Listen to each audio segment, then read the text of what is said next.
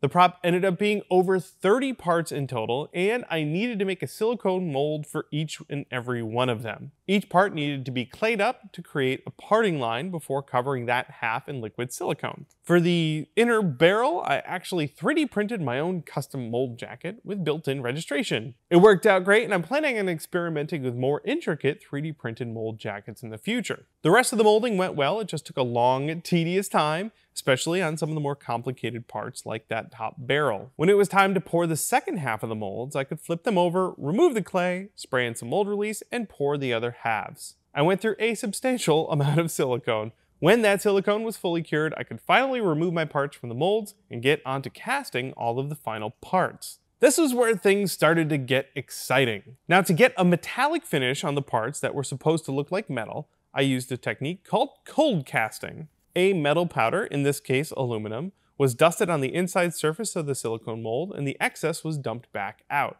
Then the mold was clamped together and liquid resin is poured in to fill the cavity. While that resin was still liquid, it was placed inside of a pressure pot to ensure that any remaining bubbles would be compressed so small that they couldn't be seen. This is critical because you can't sand and fill a cold cast finish. The metal powder only makes up a thin outer shell of the resin, and it's far too easy to accidentally chew through it, and it's also nearly impossible to repair. Any flashing was scraped off easily, and I could buff the surface with a fine steel wool to bring out that genuine metallic finish. For the fake bullet inside the magazine, I added brass powder and aluminum powder to just the parts I wanted to be colored. Anywhere that the powder spilled over was cleaned up with a cotton swab and some isopropyl alcohol. This way, I could cast the part with black plastic, and when it popped out of the mold, all I had to do was buff the fake bullet and the entire part was done. No painting necessary. The grips were also cast in that Smoothcast 326, but this time with an orange tint added. This mold was also pressure cast to ensure there would be no bubbles, and the resulting parts looked incredible.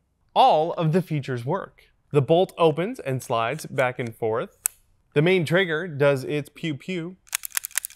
The cylinder actually pops open and closes. And finally, the magazine pops out and has working lights. I did everything I set out to do with this project, and I could not be happier.